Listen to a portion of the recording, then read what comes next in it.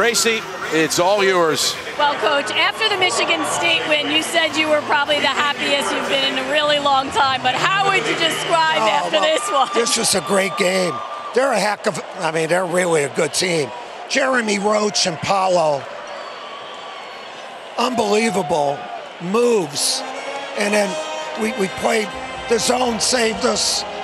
And then our kids, with a few minutes left, said, we want to go back man. So I did. And I'm so happy for these guys. They've grown up so much in the last 10, 12 days. And the grit, how about the grit and the fight they continuously show you for a young team? You said it better than me. You said it better than me. Trace, that's what it's so good as a coach when it's not nothing coaching. It's just that grit and that determination. Paolo, a couple of his moves where you could see it on his face, saying, holy mackerel, that's the guy. I coached that guy. Holy mackerel.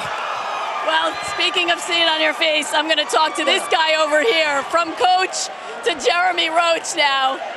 And Coach said it, you just came out and you did all the little things.